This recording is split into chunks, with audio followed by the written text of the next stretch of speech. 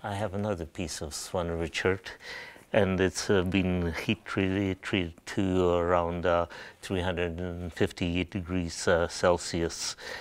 I'll see if I can strike up another series of blade-like flakes. I have to remove the cortex from here, but here's one flake that's fairly good.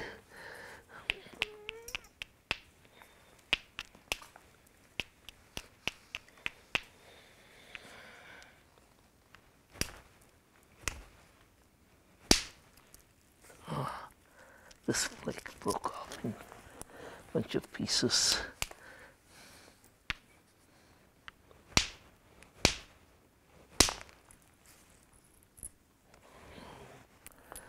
It's not cooperating.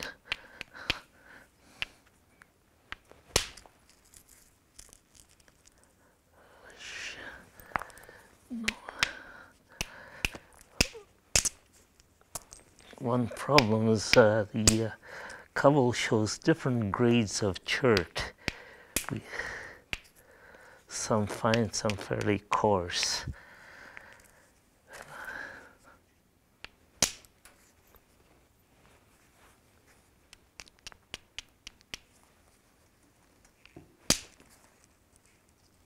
Oh, this one.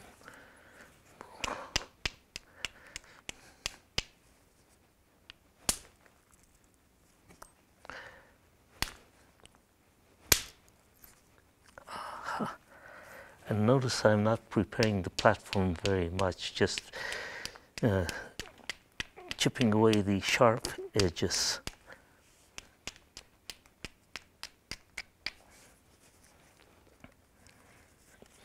There's oh, this.